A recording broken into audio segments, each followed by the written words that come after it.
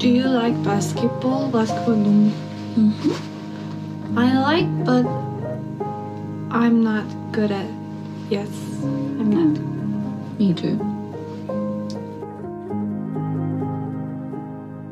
Hello, everybody. Welcome back to the State of the League podcast, the only NBA podcast breaking down what the Karl Anthony Towns trade means for the Detroit Pistons. I am, as always, your host Jack, aka Jokic Joe Star. With me, as always, the world famous Pablo Escobar. Today, we are joined by internet famous man, the number one ambassador for backyard sports in the history of the world.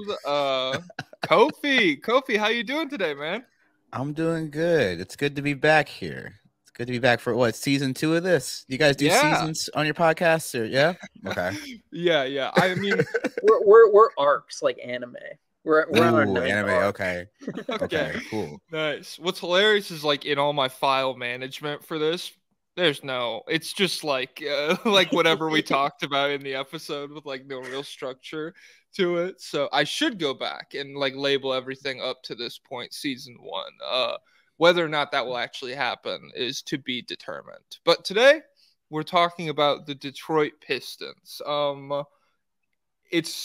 I don't know. They're in a unique spot. I'm excited for this episode. You were one of my first guests on last season, the first time we did this, and it doesn't feel like that much has changed, but like there's a lot of angles we could take to like cope or have hope for the future, I suppose. So always.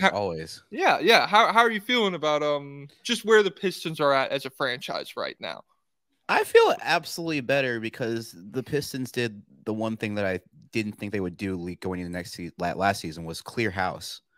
Like that was a big thing. I think the last season, for me at least, it wasn't the being bad part. It was about being completely lied to by multiple levels of the organization for the entire year. Right? First it starts with the Troy Weaver apology letter where he's like, "I'm sorry. We're gonna be different. We're gonna. It's all me." Taking accountability, but yeah, right. And then after, like, he drafts Asar, fine. That's love Asar. That's not. But in free agency, he gets Monty Morris and Joe Harris. Joe Harris plays maybe like 16 games max. Monty Morris is hurt for a majority of the season. Plays like 6 games with us. Gets shipped to Minnesota, and then we're worse, right? So that part, getting lied to about that, bad.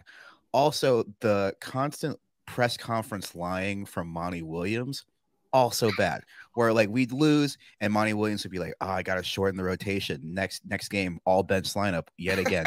it was the constant. I'm like, we can be bad.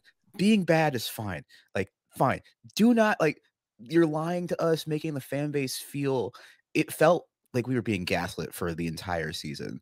And I hope that that's not the case this year, because we got Bickerstaff, we got Trajan Langdon, and it felt like hearing those two speak has given me more confidence in where we're going than in years of Troy Weaver and an entire year of Monty Williams. So while on the surface it feels like, oh yeah, Pistons are bad, whatever, they're trying to fix it, I'm like, I feel like there's going to be a complete energy shift, and whether that translates into wins or losses, that's fine. If it doesn't, whatever. It's more of the fact it's like, hey, you got to build trust with this fan base again, because you have completely Jenga block shattered it for the last 4 years in some change. So that's where I'm kind of at. And again, it's the same place we are last year in terms of goals wise, where it's like 30 wins I would be like, oh, wow, that's actually crazy. How have you done it? But it's now with like different people in mind, which is it's all I can take at this point. All I can look at it.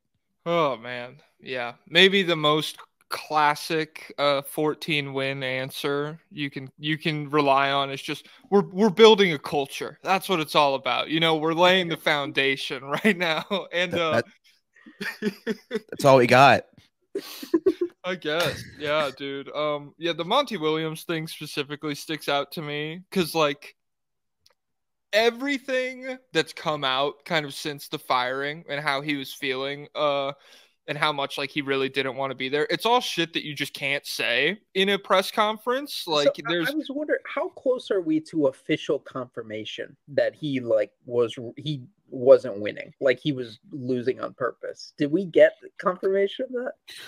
I don't think we'll ever get full closure on that, but someone that like watched those games, it feels like here's the wild thing. There is a quote before the season started.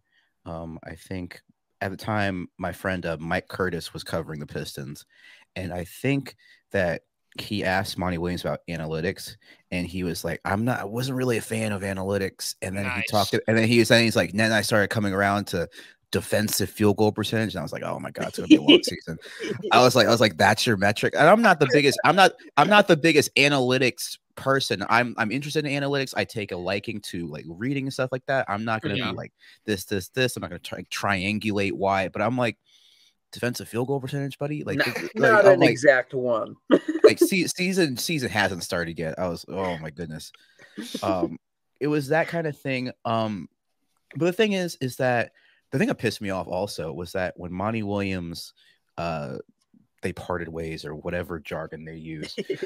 Stephen A. Smith goes on the Get Up set, which is not his show. He just shows up there and he's like, I forget. Well, maybe he's like, I think maybe it was Breaking News or something, but whatever show he was on, he was like, well, thank God Monty Williams got out of there. He didn't want to coach in Detroit. And a lot of people ran with the fact that it was like Monty Williams, he was given all like he needs to find a better team. Like I'm like, Monty Williams Free him. a pretty significant chunk of the problem. He's at least a third of the problem. Like, yeah, that was a thing where I was like, oh no, he's gonna be, because they're gonna be like, oh, look what he did with the Phoenix Suns or whatever. But then you have people be like the Pelicans, like that kind of thing. That's kind of made me mad too, because I'm like, this guy started Isaiah Livers on purpose. This guy started Killian, like, and I hate that Killian Hayes was the target for this season, but that was not the person to start next to Cade Cunningham. Even though Monty Williams didn't have a lot of cards to play with, he was also playing the wrong cards somehow. Which also, like, it just became a weird rotation the entire season. So I don't know if he was losing on purpose, but he wasn't winning on purpose. Like, he wasn't trying. It didn't seem like he was trying to win. So yeah, the Killian Hayes point is just like, it's tough for Hayes specifically to get like the brunt of the hate because like he was bad, and I don't know, you're getting millions of dollars to be good, so criticism is warranted. I get that, but like at the same time, the head coach like being like, no, you can do it, you're getting 30 minutes, tonight's the night we turn it all around, doing that every night for like 48 games or whatever until Killian Hayes was out of the rotation. That's just yeah, like that's setting him up for like a historical level of slander. And so yeah, I think that's one place you can point to be like, how hard? I mean, that was like a straight up illogical decision, like by every metric, the eye test, analytics, very basic stats. The Killian Hayes thing was not working at all. And like he just wrote it out the entire season. And so it's hard to have that be like your first step and then say, oh, he was trying his best to win games. Definitely.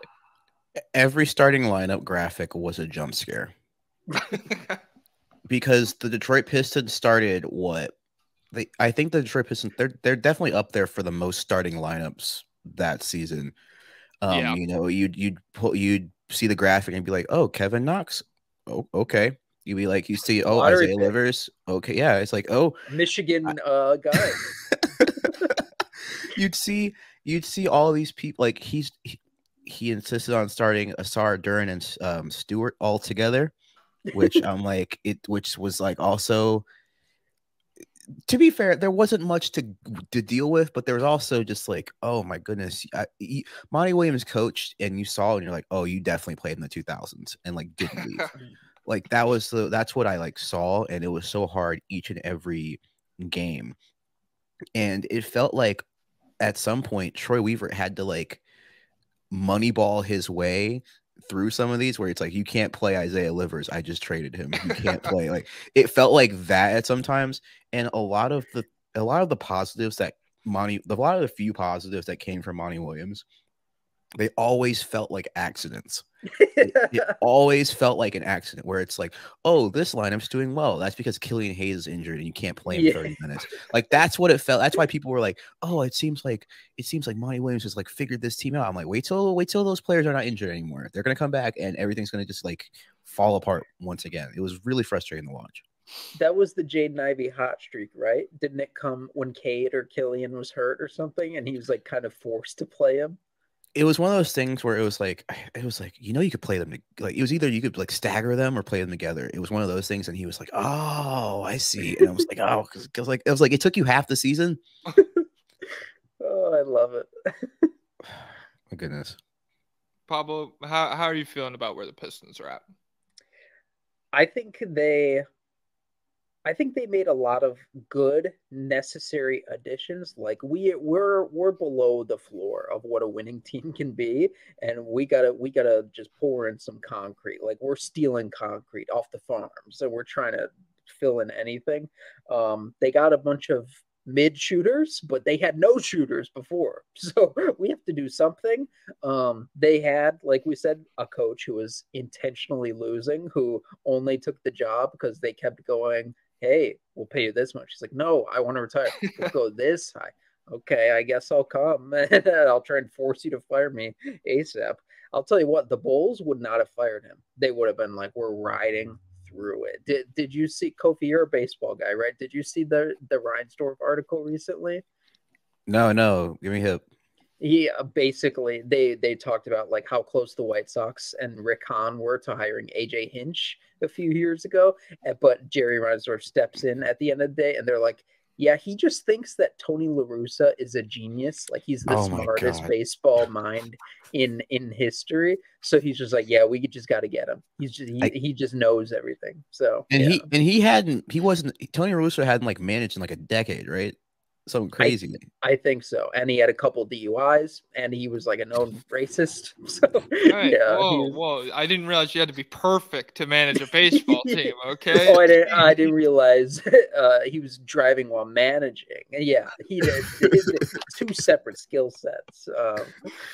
Yeah. Oh my god. But yeah, they the Bulls would have never fired Monty Williams. So that's a good sign, at least, that they're willing to take the L. We did recently cover on the patreon.com/staysleague, the Pistons owner, Tom Gores. Do you know about him? How much of a he bought a stake in what did he buy a stake in recently? The Chargers. Oh, did he? Yeah, I thought he bought like a 27% stake in the Chargers or something like that. I don't know, but that's correct, Kofi. I saw that and I was like, that's not good. We know he's got stake in prison telecommunications. So he prevents prisoners from seeing their from meeting in person with their loved ones, and then he charges them for the video calls. Yeah, this is the type of person that we're dealing with. Like I like. Better than Jerry Reinsdorf, though. The thing about this is that during the streak is that the owner, for a long time, the GM, radio silence. We didn't hear from them for months, and then we got this article from Tom Gores. I think this was on the Detroit Free Press. It was like, Tom Gores finally talks, and then that's where he said we're doing a lot for the community thing. And we just ran with like the Pistons fan base was like, oh, we're losing, but at least we're doing a lot for the community. Like, what do you mean? What are you talking about? Like, doesn't like all the NBA teams do that? But they also win games or try to win games at least. Like, what are we doing here, man? Oh man, the Celtics are like next to the Pistons stall at the soup kitchen, just like, what the fuck is going on over there? Their knife skills are terrible. You guys fucking suck. Oh man.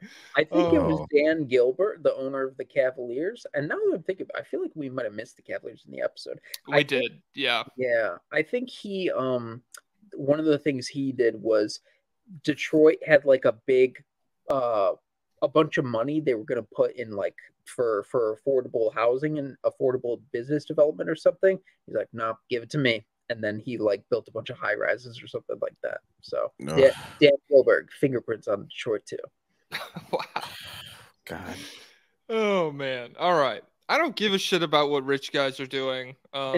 That's not the point of this episode. If you want to hear about how bad every NBA owner is, that was our entire Patreon episode last week. We went through every bad thing that we could find on the billionaires that own the NBA teams. That was a good episode. One of them overthrew the South African IRS. Tune in. Yeah, it's true. All right. Yo. But yeah, so where the Pistons are at as a franchise, we're building culture, we're laying the foundation. We're just trying to not be the definitive bad basketball team this upcoming season. I would say that's like the clear goal for everyone involved. And it also feels like Pablo mentioned, like if you look back to last year and where the roster was at, it feels like there's a little bit more hierarchy here to point to, especially in terms of like what needs to get done or like where minutes and shots and things should be flowing, where you have one group that is like established young guys you're looking to develop, Cade, Thompson, Ron Holland, Jalen Duren, Ivy, everybody. And then you have a separate group of like established veteran guys, Tobias Harris, obviously, Tim Hardaway Jr., Malik Beasley, Paul Reed. And so I'm curious how like the shots are kind of going to get parsed out between everybody. And I'm curious what the lineups are going to look like as well, because it feels like Pablo said mid shooters. I feel like Malik Beasley, straight up a great shooter. Everything else on the basketball floor, not necessarily like a high impact guy, but just in terms of like making Cade's life easier than it was last year, I think Beasley will be really helpful in that regard. And I think Tim Hardaway Jr. can be a really good shooter as well. So I'm just like, I don't know. Like if Monty Williams was still here, I would have a ton of faith that we're getting like Thompson, Holland, Duren lineups where Cade is just like driving into four people. but with Bickerstaff and kind of the shit that we saw him in Cleveland when Garland and Allen went down, like he was really cool with surrounding Mitchell and Allen with like shooters and running that kind of offense, and it was really successful. I do feel like the floor for this team, if these guys are healthy, is a little bit higher. Yeah, I totally agree. I know a lot of people laughed at the Tobias Harris signing, of course, because that's a lot of Sixers fans just like processing the last couple of years. And I'm sitting here being like, that's probably the best deal we could have gotten. Because one, not only is it like, oh, it's like, okay, you got Tobias Harris, that's fine. We didn't give him the max. Yeah, was very scared of that. Was very scared of giving Tobias Harris the max. But no, we got him on like that's not the worst deal in the world. We only got him for 2 seasons, so if this really doesn't work out, it's wraps. But I think on top of that, you got a person that used to play for the organization, but like wants to be there. I think that's really night and day compared to like Bojan and Alec Burks. Where I'm like, I don't think like those were our vet presences last year. Yeah, like I don't want our vet presences to be that, and then freaking Evan Fournier, who's now is like just talking shit. I'm like Evan Fournier. I'm like, none of us wanted you on the team either. What did like, he say? He was like, he's like, it was so nice playing in the Olympics because we were on the like Pistons. He was like, he keeps talking about how bad the Pistons are and how he's like so glad that he's not, and like he's like didn't want to be on a losing NBA team. And I'm like, we didn't want. He was dog shit for you guys also. Like, it's not like he was playing well in a bad situation. He was horrible. Yeah, it was one of those things. Like, the thing is that when we got him, I was like, oh, okay, this is like a salary. We're just taking on a bad salary. And then Monty plays him? Yeah. Okay? Like, what do we do? Like, what? He's anyway. one of your shooters. 27% from 3, by the way. Oh my goodness. Oh. That's it. Yeah. I went to crypto.com, Staples Center, and I saw that game where we lost by like 20, and in comes Evan Fournier in the first quarter, and me and two other Pistons fans, we go to the game, we look at each other and we're like, why is he in the game? Like we looked at, and then Shake Milton comes in, and I'm like, when did we get Shake Milton? This is like it was such a whirlwind of just like, when did we get all these players? But I was happy about signing Tobias Harris. I was happy about getting Paul Reed. I was happy about getting Malik Beasley, because Malik Beasley I don't think was that expensive. No, he's on the minimum. He's like $6 million. Yeah, like getting these players. For me, it's not even if the shots go down right now. It's the absolute, just even the small threat of leaving a shooter open, I think is going to do wonders for Cade Cunningham, because Asar Thompson was shooting like 16% on the corner three. And I know we got the shot doctor Fred Vinson now from the Pelicans. So I hope that like does something over time. And I feel like Asar Thompson's very coachable. So I'm not like, I'm really optimistic about that. But yeah, last year it was like Cade Cunningham drives. Then you have Isaiah Stewart, Asar Thompson, and Killian Hayes. And like the thing is that Isaiah Stewart did shoot pretty well from a standstill three, but like it still wasn't. They were like, "Oh yeah, we'll take that any day of the week." It's not like, "Oh, don't let this guy get a shot off," right? I think that just that threat is gonna work wonders for what Cade can be able to do, because Cade is being like put in like he's being put in like comparisons where I'm like, wow, this PR is awful, it's bad, Oh man, yeah. What's his contract? 275, 285. Cade? Yeah, he just got the big extension. Yeah. Yeah. Yeah, I was gonna say I like Tobias Harris is interesting because he might be like one of the only players in the league that has like a romantic memory of his time on the Pistons, where it was like, especially just like slogging through all of this like Sixers like. And I saw the other day, actually, he was like going back and forth with like Sixers fans in his comments on Instagram, just being like, shut up, you're stupid. Oh my God. Like, I don't know, very not super creative stuff, but like you could tell he was fed up with all of that. And so like him looking back these days on the Pistons, where he's like, hey, we were only like 6 games under 500 when I was there. And people were saying I could have been an all-star nearly. Like my PR was better. No one fucking hated me. We were doing all right. And so yeah, I think is he there with Brandon Jennings and Drummond or no? I think so. I don't think him and Blake Griffin overlapped. No, I feel like Blake. I think Tobias Harris on the Clippers at that time. Oh, I think they got traded for each other, right? Maybe. Oh, maybe. Did they get traded for each other? That's possible. I'm looking at his the full year he spent in Detroit was 2016-17. So that's like KCP's still there. Drummond, Reggie Jackson. Yeah, that was fun. Like, we didn't win a playoff game, but that was fun. Like getting there. That's 23-year-old Andre Drummond. So like he's young, he's promising. The future's bright at that point. And is that the Stanley Johnson year where he guards LeBron in the first round? It looks like it, yeah. Things were looking up. You had him, the stopper. So much optimism. Van Gundy as well, I think, was behind that team. Form a fucking wall. We're gonna build a fucking wall. Oh my God. Hey, say what you want about Stan, but he wasn't a deflator of chemistry like Monty Williams was. Yeah. So I think where the Pistons are at, it's abundantly clear to everybody. And we've talked about this a little bit, but we could just lead right into the second question. How do you feel about the off-season moves that the franchise made? And I'd be willing.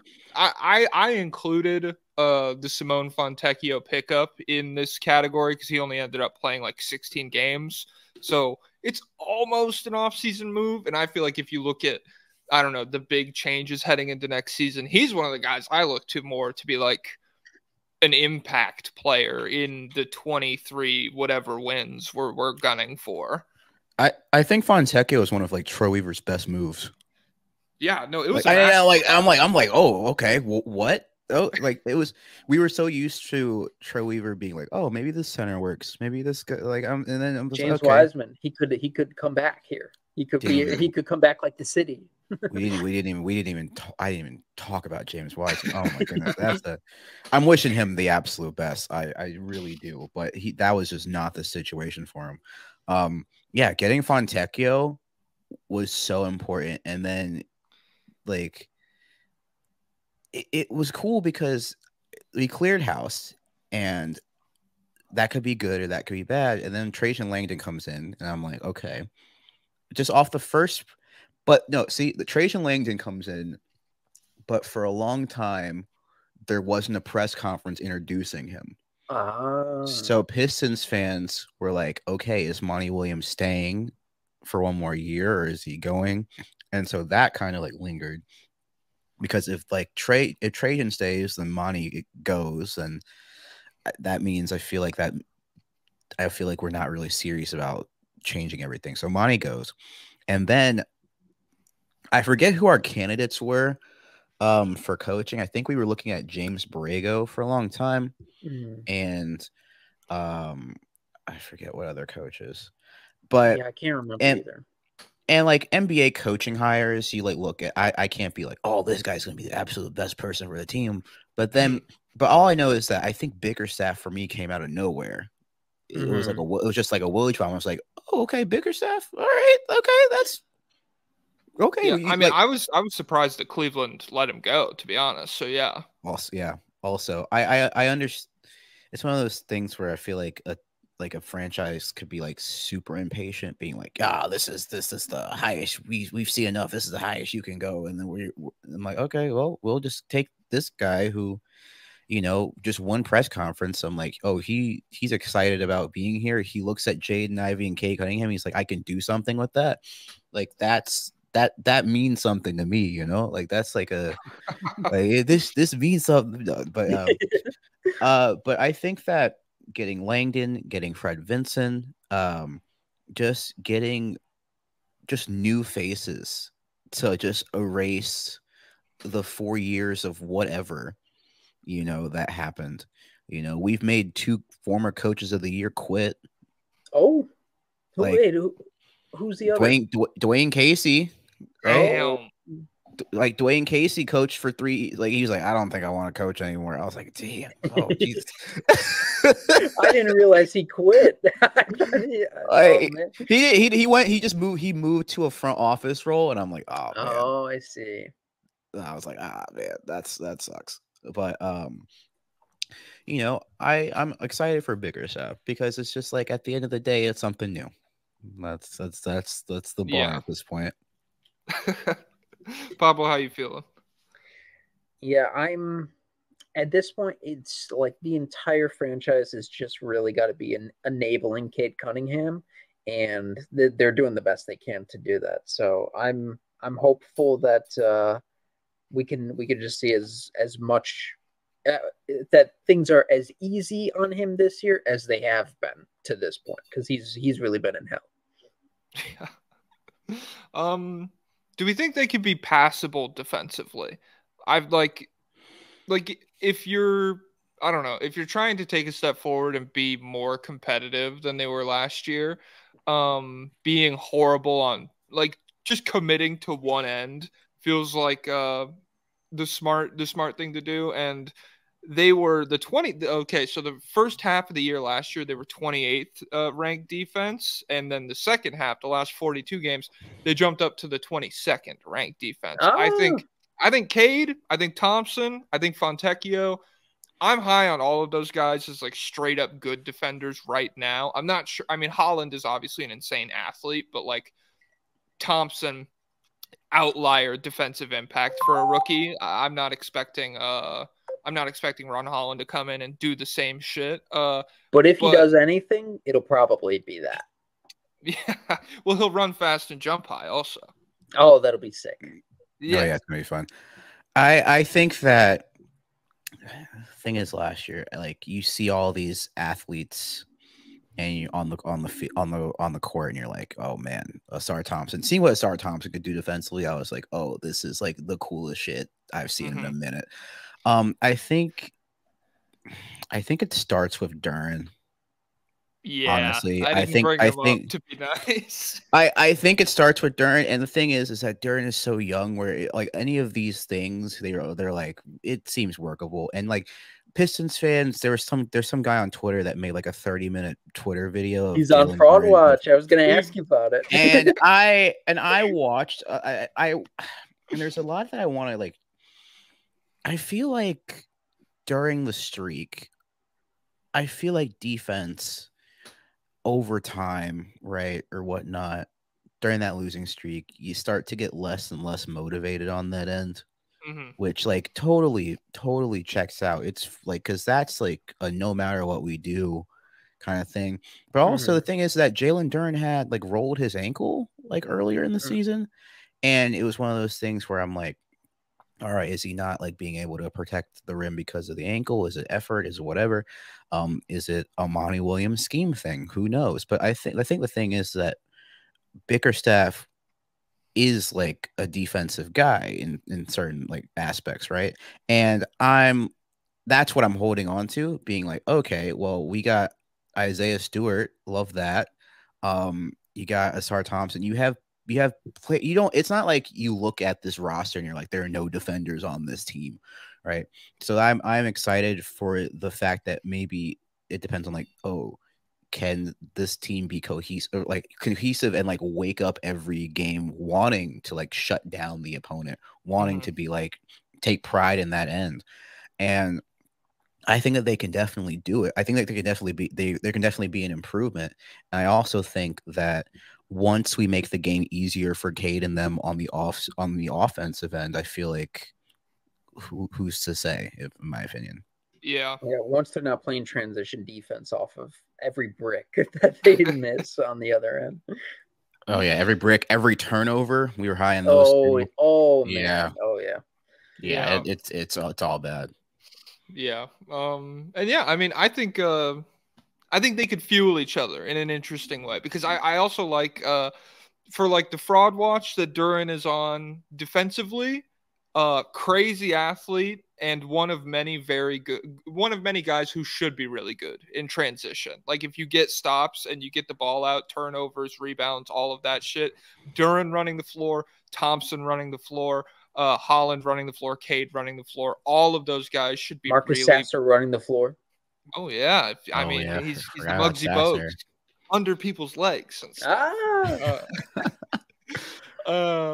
Yeah, but like I think all of those guys, their games lend themselves really well to playing offensively in transition. And when you're a dog shit defense, you don't get to do that much. No. And yeah, so I think even just like in the sense of like seeing the ball go in the basket more and like building confidence in that sense, I think getting out in transition would be really, really good for a team full of young guys coming off like a borderline traumatizing offensive season. Oh, for sure. It was so rough. Like you saw the Bleacher Report thing where it's like the Showtime Pistons are back, and I'm like, those were like our only 4 fast break points of the year.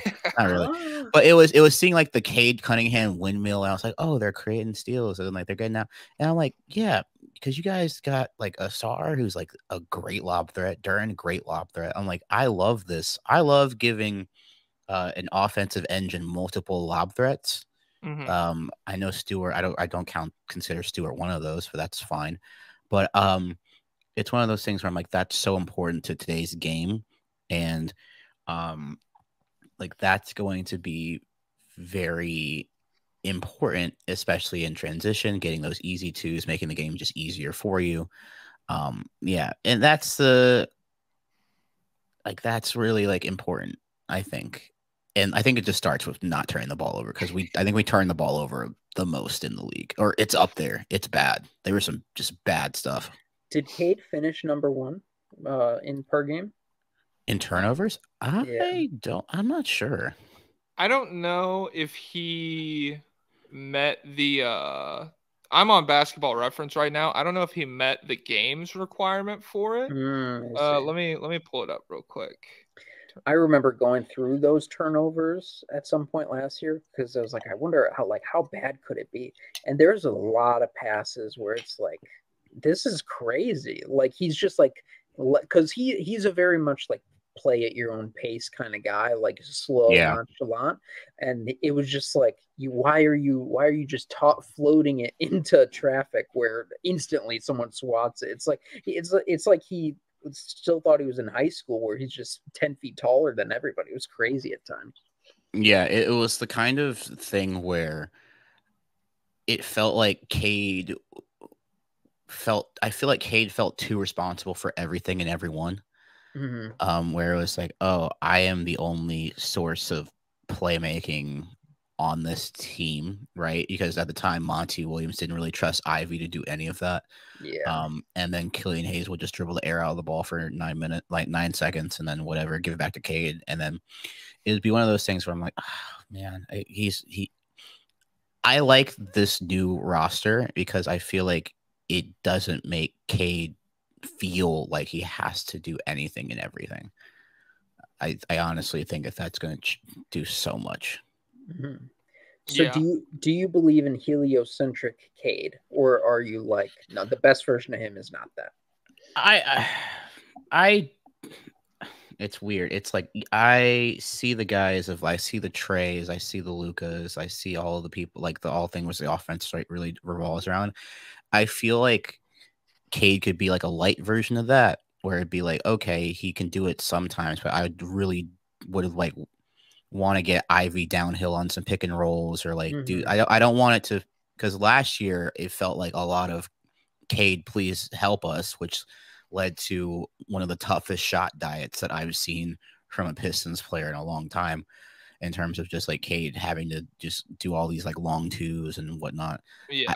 I want the game to be a little bit easier for him in terms of the fact where it's just like, okay, maybe for this couple of times, Jaden Ivey takes the ball, goes like off the pick and roll, and then Cade's off ball. Like I need that, like just switch up in terms of the fact where it's like, it's the thing where we asked of like Trae Young with Quinn Snyder and Nate McMillan, where it was like, dude, getting Trae off the ball just like for a couple of more plays a game is probably going to work probably going to work wonders.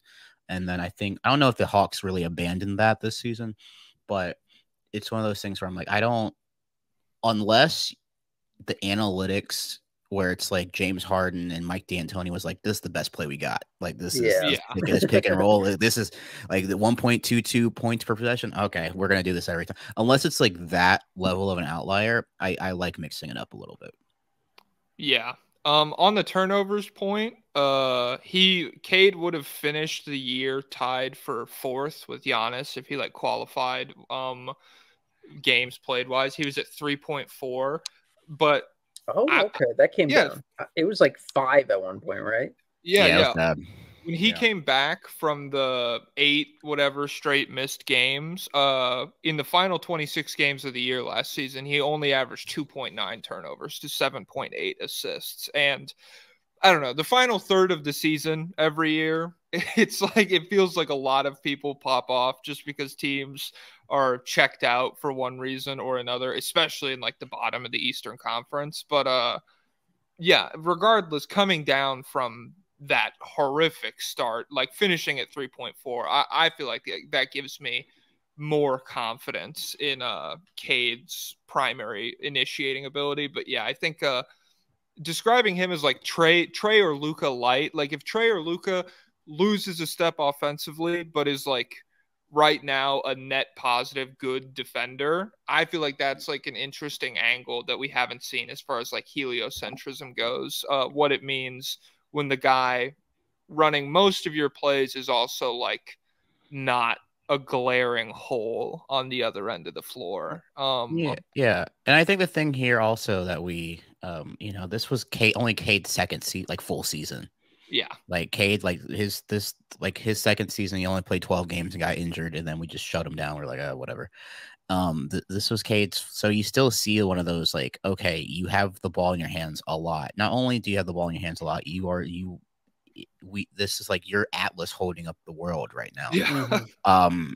Not to mention, it's like your Atlas holding up the world with two shot chucking veterans being your best options. Asar Thompson literally is being left alone in the corner because they're daring him to hit the rim. Like that was sad to see. Also, Monty Williams not being creative with Asar offensively was really hard to watch. Also, making treating Asar Thompson like prime Bruce Bowen was really sad. I'm like, just, like there were some things where I'm like, make Asar a screener. That was like, let's just do that and get Asar downhill. Like even Asar, he had some mid range like shots off like the dribble. I'm like, okay, that seems like your kind of thing. I'm fine with that. Whatever. The lack of creativity hurt last season for sure. It was really bad. Yeah, it's tough. It's tough to lose and just not see any ingenuity on that end of the floor. If you're like down 15, yeah, run a pick and pop for like a deep SR2 or something. Like let's see what we have here, as opposed to just like losing anyways and running. I mean, there were some moments with Alec Burks where he's like waving off Cade Cunningham in like big moments of the game, and it's just like, dude. Those are so funny. Those are the situations where subbing in Tobias Harris or Tim Hardaway Jr. I mean, maybe Tim Hardaway is going to want some big shots. That's fair, but I do feel like generally the veterans you have in place now are more like, okay, I'm coming from a place where it was Luka's team or Giannis's team or Embiid's team or whatever. I'm already in the headspace that like I'm just here to help out. So I feel like that will not be quite as big of an issue. Alec Burks was fucking crazy for the first half of last year. That was insane. For the first half of last year, I was like, this is, if they're not going down, what are you doing? Like that was like he picked it up enough to get traded, but those first weeks I was like, dude, him and Isaiah Livers were just going tour date for tour date. It was really bad. Yeah, it was really, I was like, oh man, I don't, and I think that I feel like Livers was coming off of an injury. Like I think he had a shoulder. Also, half our team was injured at one point or something like that. Yeah. But still, it was just one of those things where I'm like, okay, well, stop, please. And Monty gets him in the huddle, and he's like, those will go down. Keep taking them. It's okay, man. Defensive field goal percentage. Yeah, definitely. All right. So the third question I have for you is, what are the expectations around this upcoming NBA season? What does a disappointing season look like for this Pistons team versus a surprisingly nice one? A disappointing Pistons season is that we learn nothing. Okay. I like that. And I'm talking about this season is intel gathering, whether it's like, okay, can Cade and Jaden Ivey play together, or is staggering the best? Is JB Bickerstaff going to actually experiment with this team? What does our rotation look like? We got Fontecchio back, which is dope. How is he going to be used? I think that there are a lot of lineups you can potentially use with this roster. I'm also interested about Bobby Clintman.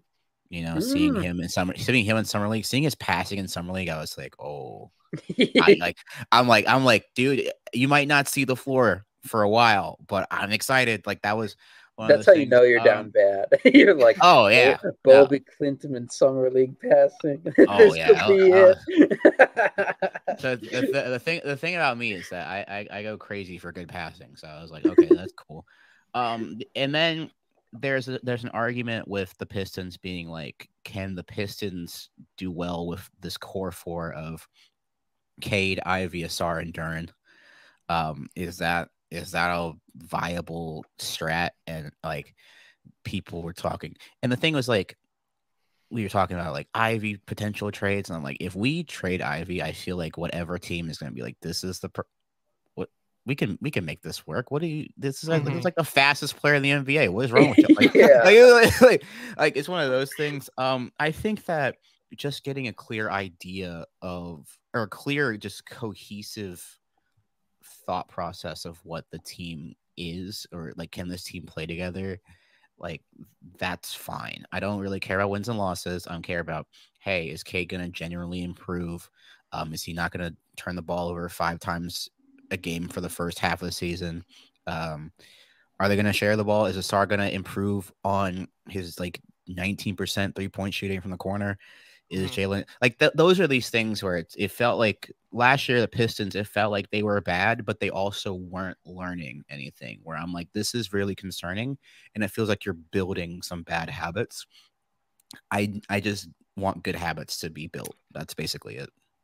Yeah, I just got like a crazy flash of a timeline at the end of the season where it's like another 19 wins, but we're checking in and you're like, Asar wasn't scared to take him this year. He was letting it fly this year. I know he was at 31%, but he was going. Asar Thompson 31% is a dream. That would be crazy. I take that. Oh, that's fine. That's Asar like Thompson, Wright brothers to the moon. Pablo, how do you feel about all that? Do you have any thoughts? Well, first off, I do have a question for Kofi. Are you worried about Jaden Ivey now that AJ Griffin has retired to become a missionary? Are we on missionary watch with Jaden Ivey as well? No, look, that's one of the biggest shocks of. Oh, not like it just comes out of nowhere. I didn't know that was like, you never knew how like someone feels so strongly about that. AJ Griffin? Yeah, I didn't know. Oh, I knew. I accidentally posted a video predicting it last year. He was pretty active on Twitter. He was like, "Oh, okay, the rapture's coming. If you go to Beyonce concert, you're going to hell." Stuff like that. Oh, cool. Jesus. Okay. No, not concerned about that from Ivy. I think the concern would be if Ivy just again doesn't have like he leaves the season being like, what I'm really good at is not really they're not really letting me do here. That would suck. And then some other team gets it. The rapture stuff doesn't scare you as much. Nah. Yeah, that's a normal thing. That's a normal thing to think. Yeah. Yeah, I think Pablo. Just put the ball in the basket, man. That's. Oh my god, Pablo, like, I don't know, dissociates. He like hits on enough for the crazy shit to like still. He's just throwing everything at the wall, and he's like, "Damn, AJ Griffin, I got his ass." So now I keep firing him up. If you're a person who thinks the rapture is going to happen, or like that Jesus is coming back, like they could be tomorrow. Like, why would you care about basketball? You got to be like, screw this. I've made enough. I'm going all in. Dude, there's nothing funnier than Pablo off-season content. Yeah, it's like, can the Avatar win Defensive Player of the Year? And I'm like, okay, sure, cool. He's like 7'4". I'll watch. Like, I'll watch this whole video. I did a religious one yesterday. Have you guys seen what Brandon Ingram looks like? I did see that. Yeah, he looks like Jesus now. Very Jesus-y. Could it be him? We'll see. Another and AJ Griffin was a Duke guy, so maybe that's what he was talking about. Okay. But yeah, Jaden Ivey, I was super duper high on Jaden Ivey. He was my number one prospect in that class. Probably not going to work out, but we'll see. It's like people don't realize that Jaden Ivey is like he is like De'Aaron Fox. Like I don't know if he's Derrick Rose, Westbrook, John Wall tier, but he's like right down there. He's insanely fast. He can jump insanely far. He's big for a guard. He's got a long wingspan, and he's not even a lost cause as a shooter, which that was what excited me back in the day. Like a lot of those guys had zero touch. Like they were like Asar Thompson, kind of like John Wall, Rose, and Westbrook. It was always like, okay, this is probably not going to work. And even they put together stretches, but yeah, they were never going to be shooters. I think Jaden Ivey has legit potential as a shooter. And it was so annoying last year to see he would have these stretches where he was playing really, really well, but then he would be pulled and Monty Williams would be like, "This defense not playing good enough defense," and that's why I'm playing Killian Hayes. Which, to be fair, the one thing Killian Hayes could do was play decent, like okay defense. But then it's like Monty Williams is benching Asar Thompson later in the season. It's like that's the best defender on your team. What are you doing? So Yeah. I would love to see Jaden Ivey and a renaissance. That's what pissed me off, because Killian Hayes' defense wasn't that good. It wasn't life changing. It wasn't good enough to warrant that thought process. Like, I was like, okay, Killian Hayes is, I'm like, okay, it's not Tony Allen here. yeah. It's not like Andre Roberson. I'm like, oh, okay, yeah, cool, yeah, fine. It was just like, okay, what do you? Yeah, it's so like if you're an office manager and you have an employee that's losing you like $25,000 annually, and he's not like a good personality guy in the office, but like he lives next to a good, he lives next to like a good bagel shop or something, and so every Wednesday you're like, oh damn, Killian showing up with the everything, dude, that fucking rocks. Yeah, it was just I mean, you come back to it being an inexplicable decision, like that much Killian Hayes. Like, that's why I believe the shit where he's like, I don't want to be here. I want to get fired. My contract's guaranteed. I don't care. It's just decisions like that. And so I think, yeah, this being an intel gathering season, I like that angle. Because one of my big questions is just like, what is the young core? And you answered it a little bit. Where I wrote down, is this like, do you consider it a quote unquote make or break year for Ivy and Duren? I don't really know what breaking would look like, because I don't think they're going to like ship them off immediately or anything. The value would not be particularly good if the Pistons are like on track for another historically bad season. But just like, yeah, I don't know. You just got Holland brought in. If you're sub 25 wins again this year, you're probably looking at a chance at like another really good franchise uplifting player at the top of this draft, whether or not that's like Cooper Flag or whoever. So yeah, just like if that fit isn't necessarily there, if there's a lot more questions that you don't really feel have a good answer on this roster, would you be comfortable starting to like take calls on Ivy and Duren, or are you riding it out for a few more seasons? I think that this season, this will be better, because I feel like Kay and Ivy now have better teammates. Yeah. Right. Where it's like, okay, well, it's hard for me to evaluate Cade and Ivy when there's literally zero spacing whatsoever. I'm like, you're not playing basketball. Like, yeah, whatever the game, like you're playing like that pickup game where it's like you're playing outdoor on the double rims and no one's even worried about whatever. Like that's what we watched. That's what I bought League Pass for last year. I feel like this year where it's like we're illegally streaming. That's what we're doing. Yeah, baby. Oh my God, Mr. Moneybags over here bought League Pass. No, it's the League Pass 2K bundle. Don't flatter me. That's how they get you. It's one of those things where I'm like, okay, but if there's one player that you see this year that's just not cohesively working with them, I feel like this is the year to like actually build evidence for that, because where it's like Jaden, you're just like, oh, Jaden and I pick and roll could be better. I'm like, your pick and roll partner was James Wiseman for that sample. I'm like, that's not that's not like no pogo stick. Yeah, it's like one of those things where it's just like, if I was in like a lab and someone was like, well, the elements you're using are not up to date, like, can we really use these lab results? It's one of those things. But I think that right now, the Wuhan lab. Oh my God.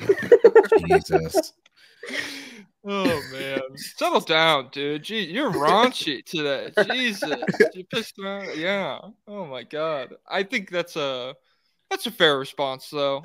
It's just kind of, that's like what's weird to look at last year, and be like, this year, if you lose a lot, the reasons that you're losing should mean something, and like you should be able to understand it. The reasons you were losing last year are inexplicable. Yeah, it's like, oh, okay, well, Alec Burks wanted it a lot down the stretch. Fournier had a really bad night, all of that shit. Killian Hayes, 40 minutes. You can't survive it. Yeah, like the reasons you were losing last year amounted to no information. So intel gathering based response. There were games last year where Monty Williams would play 11 people just because. And you're like, do I'm we like- have 8 good guys on this roster? What are we doing with 11 out there? 11 people is nuts. Like that's like all-star game level stuff. Like I'm like, what are we doing, man? Like we just want to have everyone has fun. Everyone participates. dude, even the Malachi Flynn 50-point game was like the worst thing. Yeah. That because why? Because that means he That was deserves so- minutes for the rest of the year now. Dude, I was so scared that meant we were gonna re-sign him. Like that's the level of ineptitude and like just getting absolutely suckered that front office was be like, oh wow, 50-point game. There might be something. I was like, Yeah. what He are we just doing cuts here? to Like, Monty Williams, permanent marker on the whiteboard. Microwave scorer, Malachi Flynn. oh my god. And then he went like what 0 for 13 the next game. I was like, there we go. We're Law back. of averages, yeah. Were Yeah. you watching that game when it happened? No, I watched the first half and I turned it off. I was like, no, this is like, and this is like it's I think it's the Hawks, and I'm like, it takes a lot for me to turn off a Hawks game because Trae Young's my favorite player, but I was like, I can't watch this. I'm sorry, this is bad. Oh man. I have, since you mentioned the win totals, I have a blind ranking scenario. So I have 5 things here, and I want you to just rank them 1 through 5. You don't know what's coming next. The first one is that the Pistons win 30 games next year. I put that too. Okay. I think 30 games is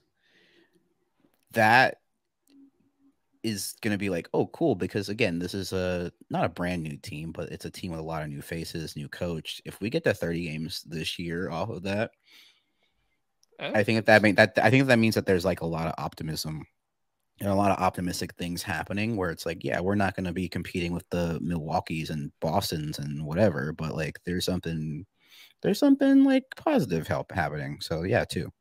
What did they finish with last year? How many? 14. Hey, but Yeah. the injuries, man. The injuries. Come on. Yeah. Monty Morris didn't play, man. He couldn't save the season. Oh man. I like Monty Morris. Don't get me wrong. But that was what we were banking on. Him and Joe Harris, who then I think retired. Oh my god. So, I think he just. Is he really retired? I don't know. I feel like He is, he's just like, yeah, I'm out. I'm like, okay. Oh, That was our big off season get, by the way. Oh man. Yeah. All right. So that's at number 2. The next one I have is that Isaiah Stewart finishes this season on the Pistons. Ooh. I'm gonna go 3 or 4. Like I'm gonna go like 3 or 4. I think I'm gonna go 4 because I feel like that's not like I like Isaiah Stewart as a backup 5. I liked when he was used as a backup 5. I do not like when Isaiah Stewart is put next to Jalen Duren as a starting 4.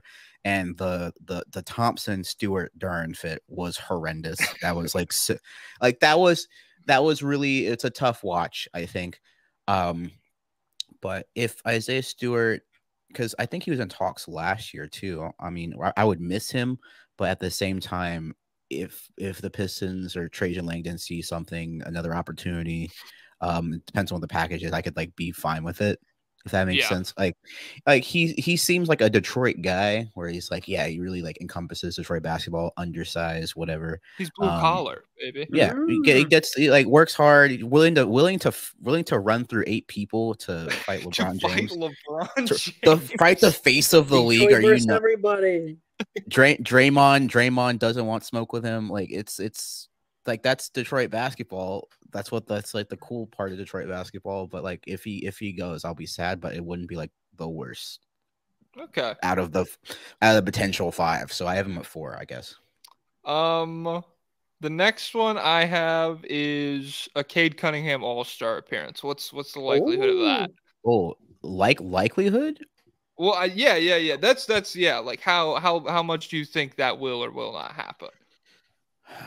It's tough going. It's tough because it's like those Eastern Conference guards. Because I think Lillard's going to get fan vote no matter what, which I don't think he should have been a starter last year, which kind of sucked. And then you got Brunson, you got Trey, Josh potentially Giddey. LaMelo, Halliburton. So like it's like those things where like Cade has a bunch of people if he's considered backcourt. Yeah. Cade has a bunch of people, but if Cade's in like the conversation, I'm fine with that. Like Okay. Cade's Win is a win. so I'll put it at 3 because I don't think it's gonna like happen. I think there's a lot of people behind. Oh, didn't even mention Donovan Mitchell. Like they're a bunch of Eastern guards where I'm like, okay, I can see that there's a hierarchy here for sure. And that's always going to be a fight. But if Cade Cunningham is like in the conversation, if you get one of those like NBA University posts where it's like, watch out for Cade Cunningham. He is making I'm like, oh, okay, yeah, there we go. Okay. Not bad. So I'll put that at 3. All right. The next one I got is Asar Thompson records a 5x5 game. Ah. That has to be 1. Can't put that at 5. Okay. I think that would be like a really cool thing. I don't think that he's not the most likely person in the league to do that, but he's up there for sure. He's on the short list. Yeah. He's on the short list. It's like, yeah, it's on the short list. I think he could pull it off for sure. And I think that would showcase how far he's come versatility wise in terms of like, just like, oh, cool. And that would mean that Asar Thompson would be trusted to like handle the ball on offense a little bit more in certain situations. So I'd be like, okay, good job, Bickerstaff. That's fine. He doesn't have to like. He's a good passer when he is allowed to. Yeah, well, like, when he's not standing in the corner just doing nothing like that, I feel like good things could definitely happen. So I think that would be a really cool thing for that. Yeah. What's the 5th one? I was trying to bait you. It's a Tim Hardaway 40-point game. So if you put Thompson 5, that would have been 1. But you're too smart for me. That could happen though.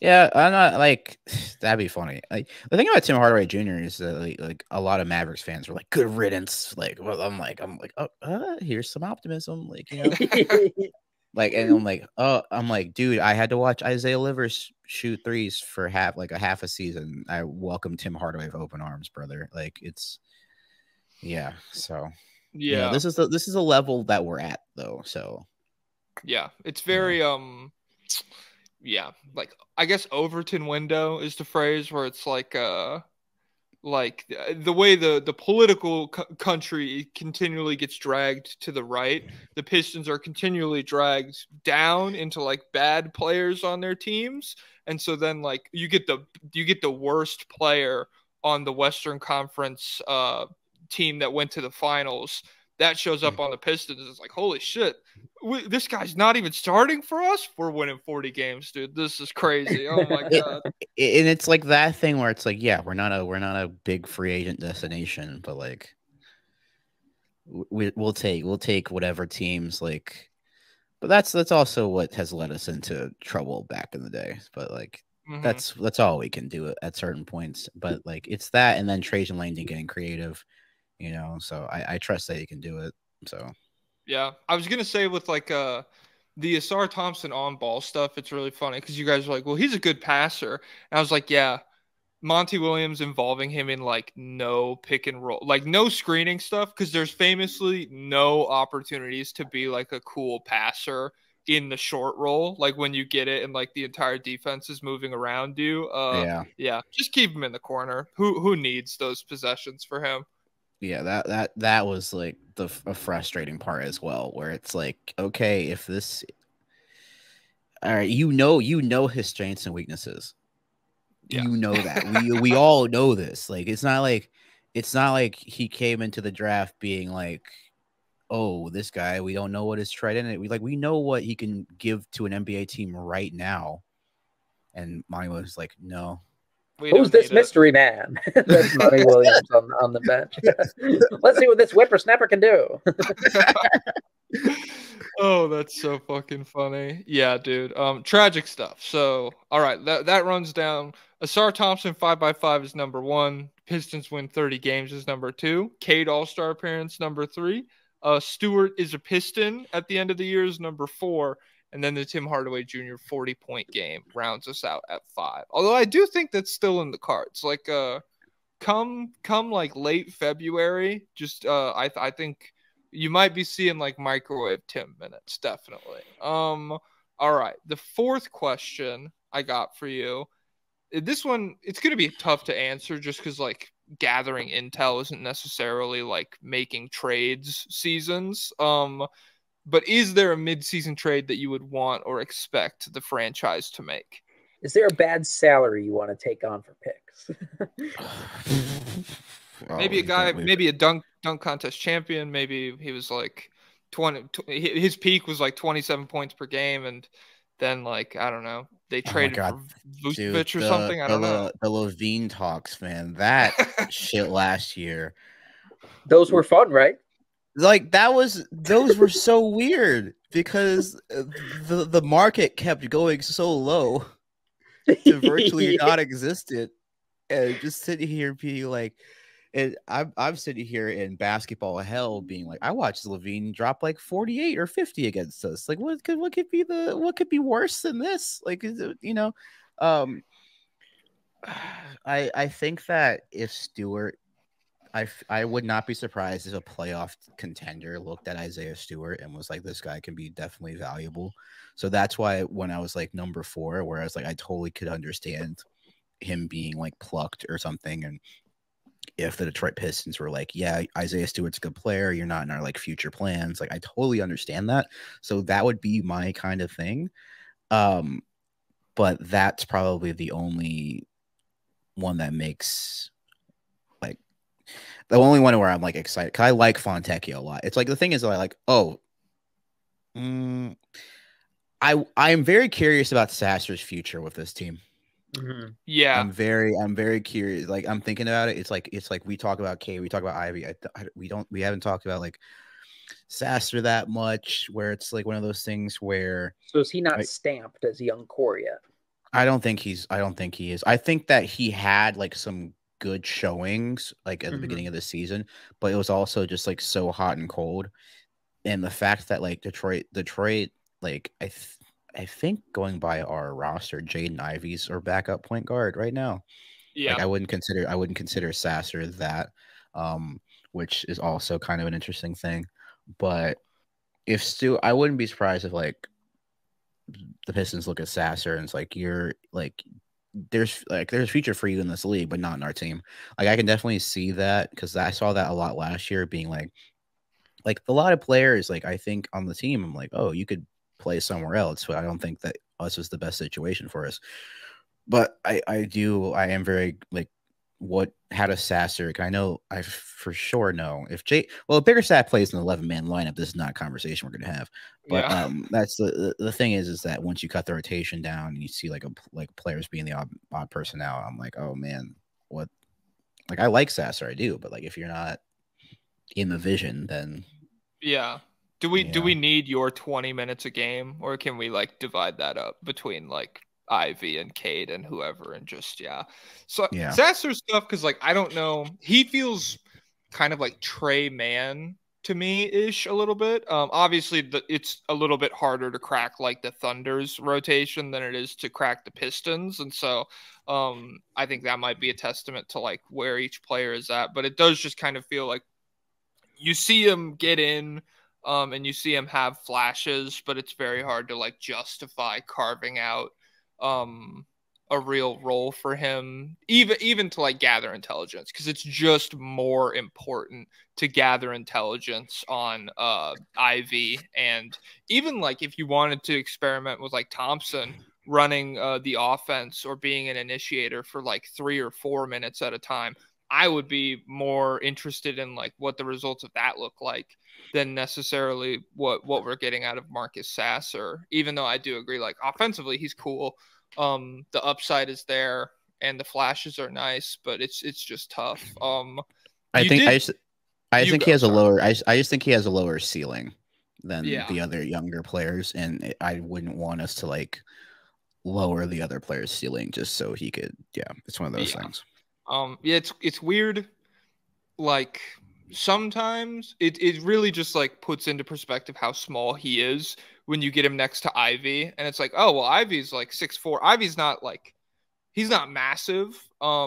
But like you put him next to Sasser, and it's like, oh, he's fucking huge. Like he's like an NBA guard, and Sasser just Yeah. like doesn't really look the same. You mentioned that you like Fontecchio, and so you brought up this idea that like a contender would look at Isaiah Stewart and they would maybe take a swing on him. Would you be mad if the Pistons allowed that to happen to Fontecchio, barring it's like a clear overpay where like a desperate contender is giving up a little bit more than Fontecchio is worth to get him? Like, would you be upset if they moved off of Fontecchio after picking up a guy who is like you said, one of like the few clear, good, positive moves that's been made by the franchise? I would be sad, don't get me wrong. But if the Pistons looked around again and were like, okay, Fontecchio is a good player, is he the future? Right? I think that also ties into the Tobias Harris only being here for 2 years, where it's like they're not the same player, obviously, don't get me wrong. But it's one of those things where it's like, okay, Fontecchio's here. He did a lot of good basketball things on a like bad basketball team. Like it was a bright spot. And seeing him play just was just like, oh wow, this is an NBA player. I Yeah. like this. I like the draw. But like, if the Pistons again, if they look at Fontecchio, I think this is the year to look and be like, hey, you might be a good player, but if you're not in the future thing, then we gotta get this as much value back as we can. I totally understand that. I would be How sad old though. is he? He's 26. Maybe he might Okay. be 27 at the start of next season. So it's just like it's not impossible for him to stick around there, but the timeline is just like a little clunky where the year that they're even like starting to think about being really competitive, he'll probably be like 30 at that point. Yeah. So and the timeline might not align, but I like that he's there in the meantime, just to like be an NBA player where it's like, oh, okay, Fontecchio, you're like, you don't need the ball. Like you have value if you don't like get your touches or whatnot. And I'm like, okay, we need those kind of players too. I'm like happy to have them for sure. Yeah. Pablo, what do you think? 43% on 6 attempts from 3 in Fontecchio's 15 games for the Pistons.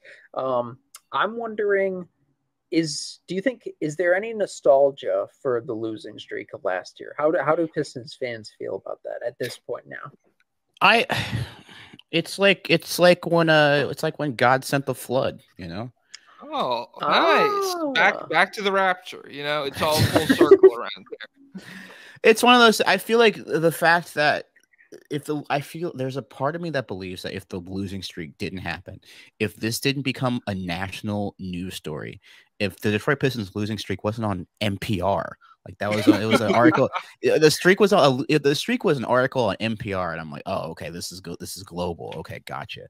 I feel like if we didn't get this much attention as a basketball team, it wouldn't have put pressure on Tom Gores.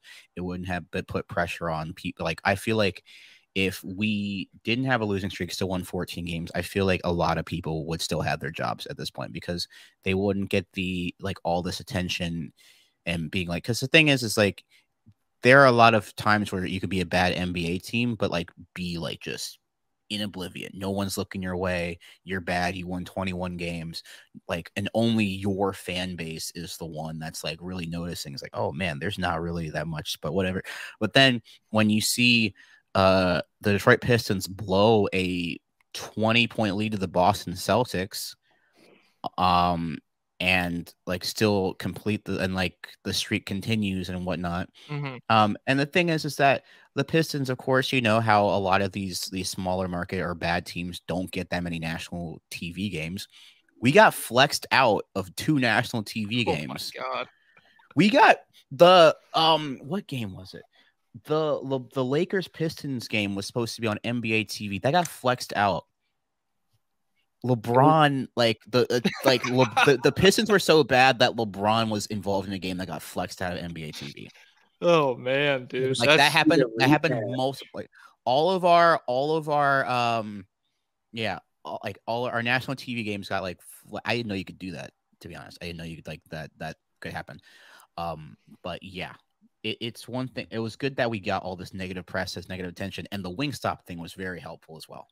Like that was like seeing it turn into a meme, seeing all the people like it went viral. Like it like seeing all of that being like, hey, the entire NBA world sees you, Tom Gores, Troy Weaver.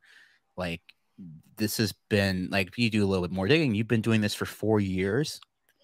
Like I think it was one of the best. It was so sad to watch for the players, but I think for the organization, it was probably the best thing that could have happened last season. It's like, if we're gonna lose, we gotta lose in the historic fashion, or else it's gonna be business as usual. What was the Wingstop thing again? I forget the specifics. When the Pistons won a game, they got 5 free boneless wings. Was it for every win? Yep, for everyone. And then Nice. so every final graphic for the Pistons had a Wingstop logo on it, because you know how like NBA teams, they have like a starting lineup sponsor, like a final sponsor, it's one of those things. So people were noticing, we're like, oh man, this Wingstop promo is not happening. Like for the months, this Wingstop pro, it was the funniest thing. Like that was so funny. Like I feel bad for this team. This is tremendous content. It's one of those things.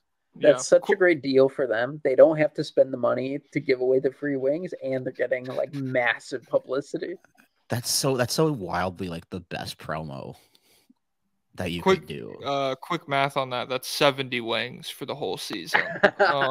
Oh yeah, 70. I think they're boneless wings too. So they're not even like. Oh my God. Small. Yeah. All right. So this is next question. Little bit more geared towards the covert ops intelligence nature of next season. Which player are you most looking forward to seeing progress this upcoming season? Oh, for me, it's not even a player on my team. It's Jalen Johnson. Oh, okay. I really like. I don't look. I love watching the Hawks. Like I'm guilty. Like I think that people are counting out the Hawks because DeJounte Murray's gone, and I'm like, I think this team is gonna have like just be a little bit like seeing Jalen Johnson, like his talent in the short roll passing, his like, and this season was cut back through injury. Like that's fine, like that happens. But I am excited to see what Jalen Johnson does with Trae Young, and because there was a Dunk Central thing yesterday, because of course they're the pinnacle of NBA media now. They had I could talk about that for days. That's crazy. They had the new Hawks duo, and it's like Trae Young and Arisha Shade. I'm like, that's not the duo, brother. Settle down. He's in the corner. That's not the duo. But I feel like Jalen Johnson is someone where I'm like, this is very fun. Give him like Quinn Snyder offense. Love watching that. So yeah, Jalen Johnson. I watched a lot of Pistons games last year. It took up a lot of my time. Hawks games were my palate cleanser, because like, yeah, they're gonna. I don't like, if a team I don't care about scores 140 points a game, then that's fun for me. I don't care about this. I don't care about this team, but like, yeah, that was fun for me. That's a based answer. Yeah, the Hawks are interesting because it just feels like it's this team that kind of, the way you said, like a team might be bad and exist outside of the consciousness of like everyone besides their fans. It feels like the Hawks are on the cusp of being kind of good, and they exist outside of like NBA fans' minds, where, yeah, I think a lot of casuals are like, oh, they lost DeJounte Murray. They lost 20 points, 8 assists, like good 3-point shooting or whatever. Of All course they're defense gonna. second team. Yeah. Oh my God. The world beater, DeJounte Murray. Of Oh my course they're goodness. gonna take a step back. Whereas anyone who even like kind of knows basketball is like, oh, that was like a horrific fit. It just was bad. And like addition by subtraction, they're one of the easiest teams to point to. And Jalen Johnson is a very similar thing where I feel like if you asked most people who are just kind of like casually into the NBA, he's not someone who comes to mind as like promising young forward in the mold of like Scotty Barnes and Paolo Banchero. Like he's, as far as name recognition goes, different stratosphere than those other two guys. But I think he could have, a very similar season to what we saw out of those two, maybe last year. I don't know if he'll necessarily be like all-star forward 22, 9, and 5 on good efficiency, but I think he'll be really solid, and I think he'll contribute to a Hawks team that has a lot of chance to bounce back. Pablo, you got any Jalen Johnson thoughts? I know you're Trey pilled. I am Trey pilled. Jalen Johnson is so good. Yeah, I think nothing that you two haven't said. I do want to ask you though, Kofi, what were your initial thoughts for the Zach Lowe thing? I just looked at your YouTube channel. I don't think you posted a video talking about it yet. I love all your videos where you talk about the sports media landscape. What were your takeaways? I appreciate that. I haven't I was when the Zach Lowe thing happened, I was like away from my setup, right? So I don't really when I travel or whatever, I don't really like record a video like if it's like that. Oh my goodness. That just showcases, I feel like, what ESPN really values. And that makes me a little bit sad because if he's not and I know they said in The Athletic, they're like, oh, ESPN didn't want to pay him like 7 figures or whatnot. Well, his salary was already like 7 figures, which I'm like, yeah, that checks out. He's on TV. He has one of the top podcasts in the world, Mm-hmm. But I'm also keeping in mind that Stephen A. Smith is mid-contract negotiation because his contract runs out, and he's going to be asking for $25 million a year. Oh wow! So that's what he's and part of me as someone that is in sports media is like, I want everyone to be able to get their money. Yes, these are billion dollar corporations. Mm-hmm. Like it shouldn't like you getting this much money shouldn't mean that other people are not, whatever. But I think that showcases the fact that ESPN has realized that they can cover basketball without covering basketball. Yeah. And it's wild seeing all of these basketball enthusiasts, be able to you can talk about narratives, you can talk about just like you play the hits and be fine. And I feel like Zach Lowe is one of the few people on ESPN. I mean, and there are a lot of people on ESPN that do like basketball. Shout out Monica McNutt. There's people like that on, but they seem to give more not preferential treatment, but they're like looking more towards whenever there's something big happening. They're like, what does Perkins think about this? What does Kendrick Perkins think? Oh my God. And it feels like, it makes me kind of sad because it's like you see that NBA media has a lot of people in media that like really care about this stuff, and I feel like most of it's in the YouTube space, and it's like, okay, if you see how this YouTube media space is thriving, right? But then as soon as it touches TV, people are like, no, that can't possibly work, and I'm like, oh, okay, fine. I think what's left, Tim Legler whiteboard segments on Scott Van Pelt was going to be like, that's going to be like the last.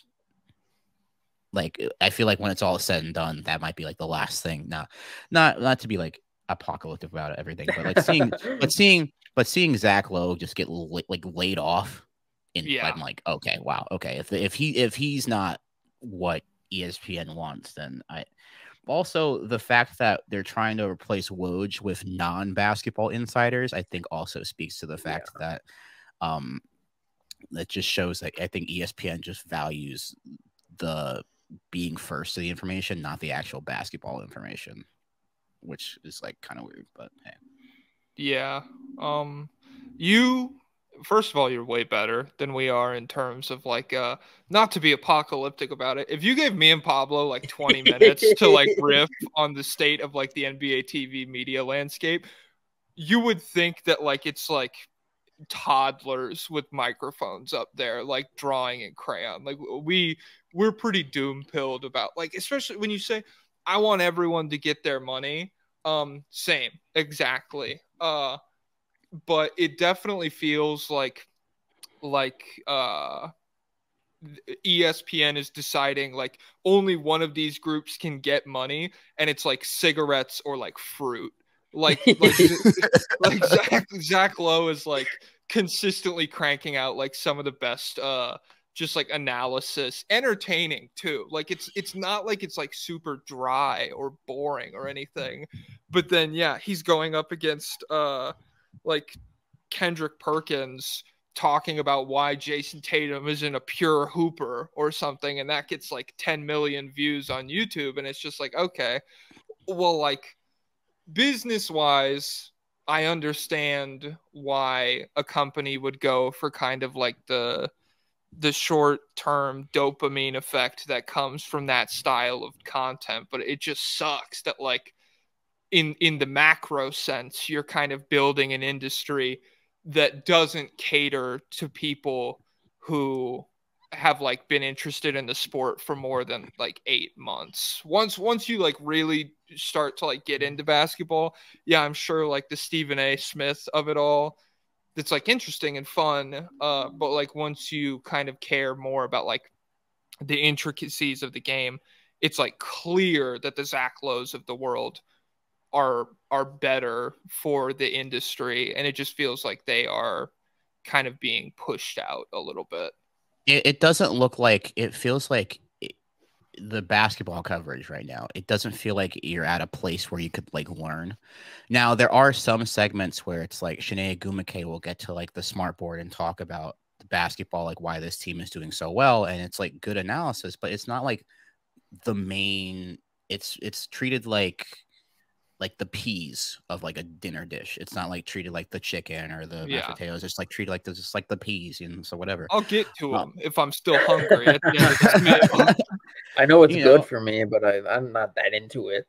and I see that the NBA coverage compared to ESPN's like NFL coverage, and it's just like night and day, because you have like all these football players, even if they were good or not. All these football players, NFL Live will have a segment where they just like go on a tangent for 7 minutes being like, here's this. I'm going to actually like do the diagrams and stuff like that. But I feel like that happens more often than like NBA, where it's like, and I think that we're reaching like pure scoopification of stuff where, you know, ESPN going to get Woj show that they valued, hey, these trade rumors or whatnot. And I feel like it kind of puts the regular season interesting stuff to the wayside, because all we talk about is like trade rumors or upcoming free agency when it's like December, people's contracts coming out, or like and stuff like that. And it feels like that has kind of taken a toll on just us celebrating the regular season, celebrating all of these, like all this good basketball that we get to watch, where it becomes like we try to get these people out of small market teams and like go like, hey, this guy, you know, the LA Photoshops and the Miami Heat Photoshop players, like that doesn't come from nowhere, right? That comes from just a lot of people being like, oh, maybe they want to play somewhere that's like, and I feel was like literally the jump, right, that mentioned Anthony Edwards. Like after the FIBA last year, they're like, should he be in Minnesota, or is that too small? And I feel like seeing that compared to NFL coverage, where they'll talk about the Packers, they'll talk about the Packers lines, they'll talk about whatever team, you know. And there's a part of me that also thinks, like, if fantasy basketball was more widespread, would that change the like coverage? Because I feel like fantasy football does a lot to help with the media coverage around the entire league, because people are interested in the entire league, where they're interested in their player playing. Whereas fantasy basketball, I feel like isn't as popular year round. So I mean, I wonder if that actually has like an effect on like the media landscape, where it's like, no, these people only care about these 6 or 8 teams, Yeah. It's interesting your point about NFL players, ex-players, like going on a 7-minute tangent, and that's like your example of like smart, intelligent analysis of the sport. Because I feel like for NBA, for the like to play professional football, just like the way the sport works, you have to understand your role in the scheme so much more that like it kind of forces you to understand yeah, like how to draw up and explain what's happening in a certain play way more. I feel like the ex NBA players that major networks employ, generally speaking, you let them go for 5 minutes, it's going to be some of the most insane shit you've ever heard. Like it's guys who are just like, yeah, like we talk about it a lot. NBA players tend to think the way that they played, is the best way to do it. And so like if you let Andre Iguodala talk about Scotty Barnes or whatever, or if you let Perkins talk about whoever you want, it's just like it doesn't always result in like JJ Redick level analysis of what's happening because they didn't necessarily dominate the sport through an understanding of like the X's and O's, which is not to say that like we're smarter than them or anything. Like the average NBA player knows infinitely more than we do. It's just like in terms of breaking it down for fans, I never feel like I come away from an NBA player going on a tangent and I'm like, oh, okay, I get what that guy was talking about. Like most of the time, it's just like, what the hell did I just listen to? And that was why. Frustrating about that is it comes out. Oh crap! I'm getting a Charlie horse. Oh, carry on, Kofi. I don't know. Oh my god. But that's why I think last year, like, even though we didn't get that podcast for a long time, the Mind the Game podcast, yeah, like just those episodes that we got, I was like, if anybody's going to be able to turn this tide, it's LeBron and JJ Redick, right? And the fact that the Lakers, I hope that the Lakers are good because if they're not, then we lost that podcast for nothing. But it was cool to see like JJ Redick and LeBron James. Yeah, they were drinking wine, talking about like basketball stuff that like they nerd out over. But the interesting part about that was that there was an intro to like every video being like, hey, JJ Redick sitting you down and being like, hey, you are going to hear these terms throughout the episode. Here's what they mean. We don't want you to be lost, like completely lost, because again, it's the sport at the highest level. They're gonna have to pause and be like, what was that? It's very jargony. Yeah. But at least they put the effort into explaining the jargon enough to where you're like, you sitting down being like, okay, I'm here to learn. You guys are not just here to like talk on a higher level. You're here to actually make this like sound like approachable, and I appreciated that for sure. Yeah. Pablo, Charlie horse gone away. You got any thoughts? Yeah, I'm good now. I chugged a bunch of water.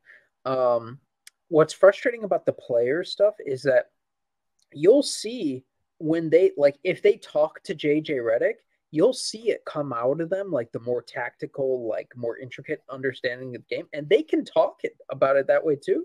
But for whatever reason, they just choose not to. A lot of times, they just choose to lean into like the more casual stuff. Like I remember, when Mind the Game came out, everyone was reacting to it. Like Stephen A was upset. A lot of people were upset. They're like, people don't care about this. People don't want to hear this. I think they were upset about the idea that it was like inherently better than the hot takey stuff like that. But still, there was a big reaction. But I remember Jeff Teague on his podcast, and I'm not criticizing Jeff Teague because I think he's so funny. Like he serves he's definitely not one of these like annoying hot take guys. But I remember he was like, yeah, that's the kind of basketball stuff I like. That's the way I would actually talk about basketball. And so that's a show that really appeals to me. And I was like, oh man, I wish I could see Jeff Teague in a setting like that and like talking about basketball more like that.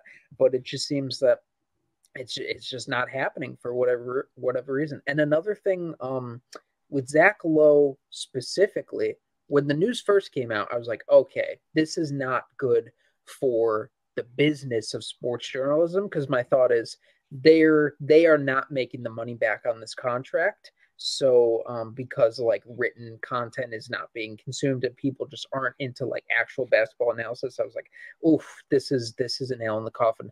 But then I was listening to the Press Box, which is the Ringer's sports media coverage podcast with Brian Curtis. They were saying that like Zach Lowe's podcast alone should be able to cover his salary enough and more. And Oh so yeah. then I'm like, okay, so this is literally a culture shift. Like they literally are going away from this type of coverage and they're like, we just want influencers. We just want Stephen A, Pat McAfee, and whoever else, and Joe Buck. And well, no, it's not fair to lump them in with them, but we just want we don't want a bunch of people saying stuff. We want just some heavy hitters at the top who can go viral. Yeah. It's sad. And that's why I liked it when you were like, I don't know, you're a little more optimistic than we are. And I don't think that like it's necessarily doomed to go that way forever. Because I do think when you talk about like the smart people on YouTube, everyone that like I like on YouTube and watch, it feels like they're growing pretty consistently. Like there is a market for that. It's just like whether or not that market's going to be like every weekday morning on cable TV. It just, it doesn't feel like we're necessarily moving in that direction.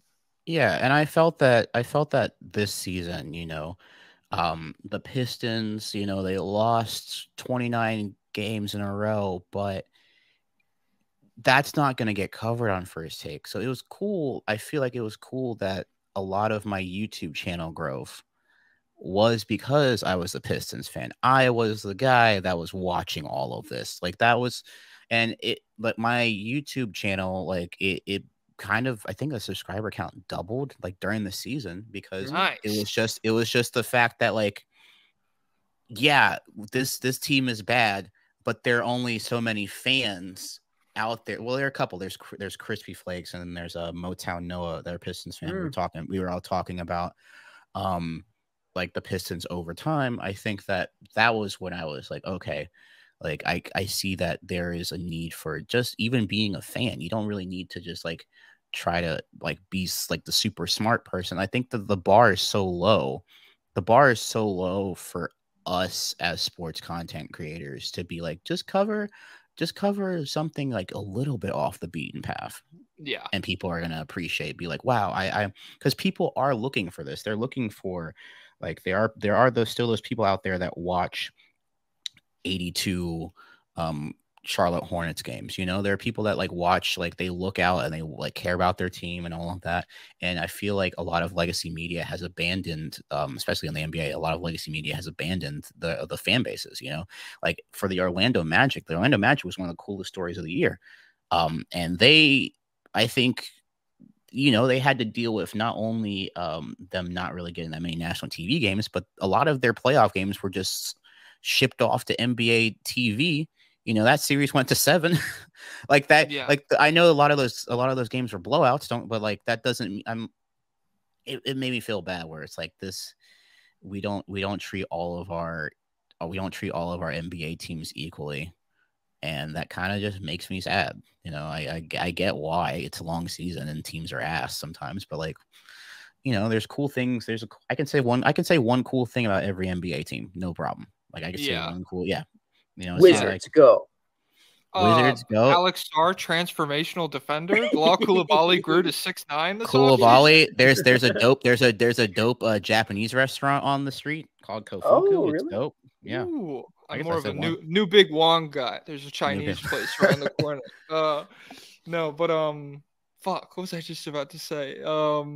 Yeah, I don't know. It's just it is very cool to like just kind of like, oh, that's what I was gonna say. The Magic not getting covered, like you say it out loud, it's like, oh, I kind of understand it. But if you're looking at it from like a content perspective, literally the number 1 pick from like 2 years ago, having one of the best playoff debuts we've seen in like 5 years or so. Like he was just like transformational jump shooter in that series. Wow. It's just like shit you don't see from a guy who's 6'10" anymore. And in the wake of it, I feel like sports media has kind of leaned into Paolo. You know, it's super cool when guys are like tough shot makers at that size and everything.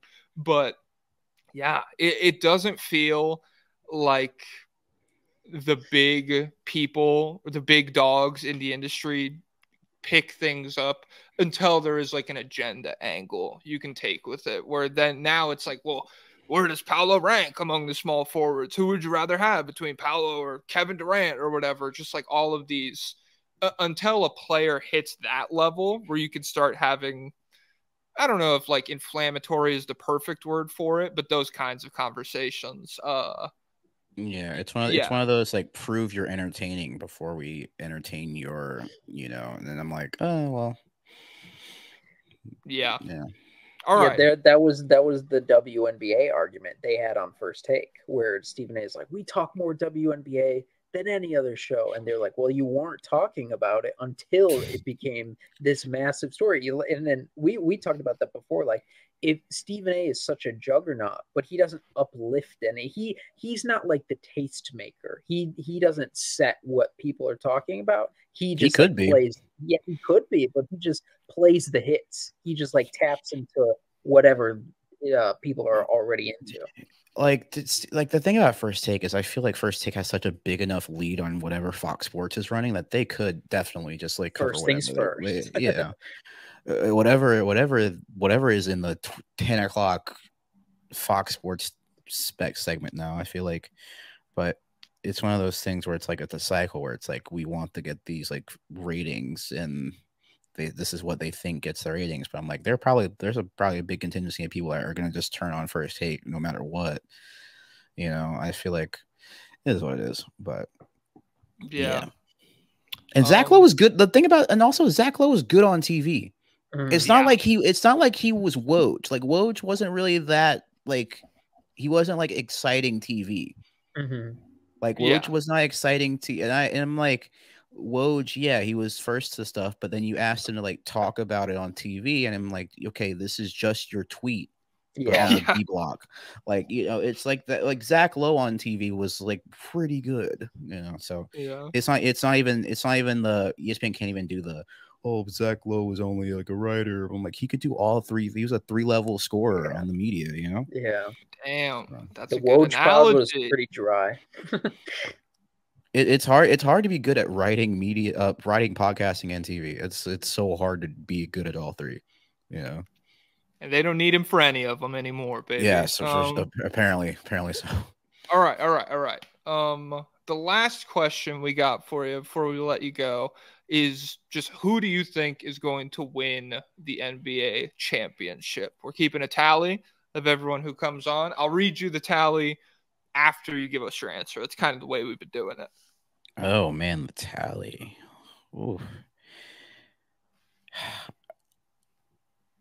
All signs really point to Boston again.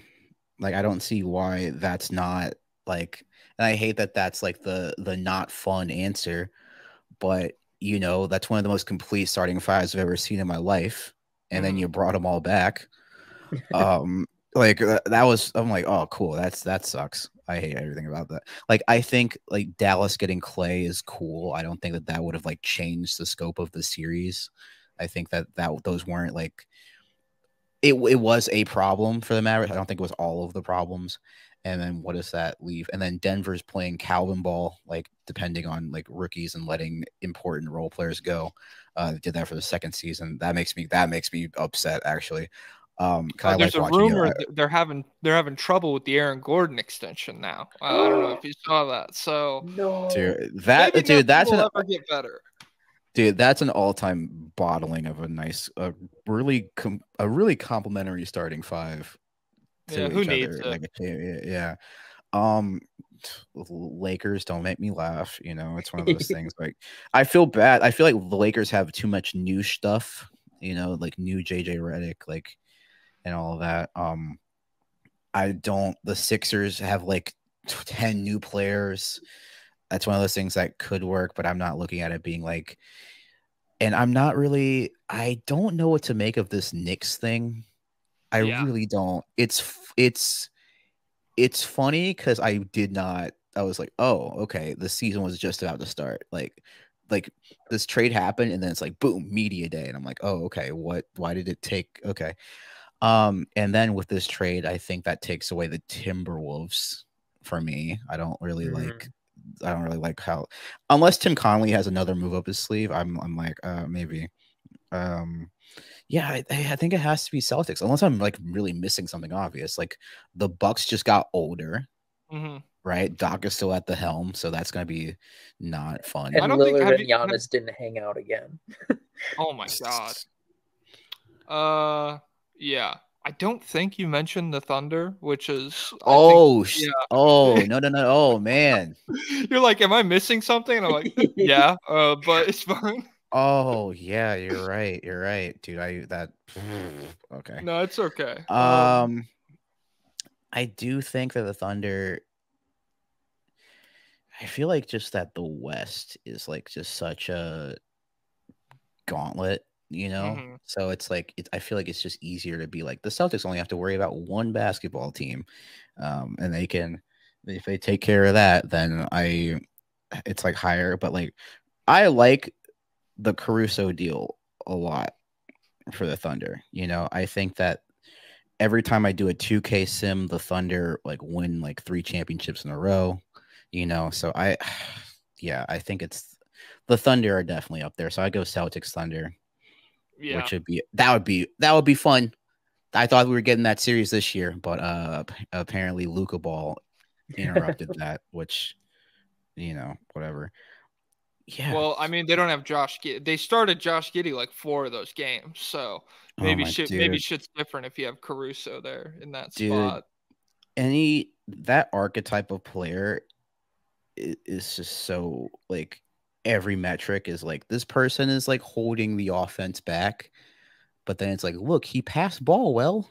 Yeah. Maybe we can, like, you know, and it's like Isaiah Joe checks in and they go on like a 15-0 run or something. It's like, oh, this is way better. Yeah. but you gotta just stick it out, you know. Oh, she's like, come on, man. Like, well, Josh Giddey is so young, so being bad doesn't count if you're young. You actually have to start in the lineup when you're young. No. Yeah. Isaiah Joe, Case and Wall. Like, that team is just so.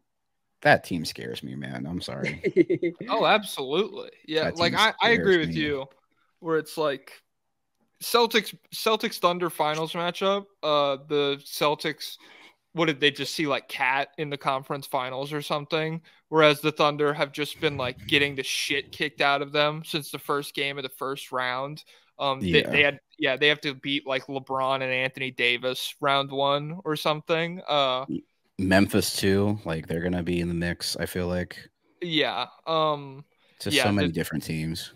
It's a gauntlet, and then they're like, I think the East will be harder for the Celtics. I think, like obviously the championship counts. It's not Mickey Mouse ring, but like, if they were to get like that perfect of both injury and matchup luck again, where it's like we don't have to face like. We get Jalen, like, we don't have to face any of the best players in the conference en route to the title. Like, it just doesn't matter at all. I don't think that will happen again, but I think they'll just be better rested, better health, more likely. So yeah, the tally is at Boston with you, 6. So that's me, Pablo, Jackson, Frank, slightly biased, Carson from Nerd Sesh, and you. The Thunder are at 3 with Isaac from the Deep 3 podcast, Ben Pfeiffer from our Pacers episode, and one Matthew Sponhauer. And then Joel Moran from the Pick a Side podcast. He went with the Bucks. He's our only Bucks vote as far as this. I wish we had him on. He might pick the Knicks. We could goad him into it now if we had him on again. Doc Rivers is still at the Bucks, right? Yeah. Yeah, the doctor. Okay, that's all I need to hear. Yeah, cool. Wrap it up, guys. All right. What a weird season. Such a weird season for them. Yeah. I'm like so. And they're gearing up for a normal one now. Definitely. Yeah. Yeah. Oh my god. Yeah. Oh man. You got anything that you want to plug to the people while you have this platform? Sure, for sure. Feel free to follow me on YouTube. Just type KOFIEWHY. Feel free to follow Secret Base. That is my full-time gig. Secretbase.SBN. No, Secret Base SBN. And then, yeah, that's basically pretty much it. Beautiful. Thank you for coming on once again. I hope the Pistons do a little bit better this year. And Pau Gasol, you can take it away. Lay down a list of what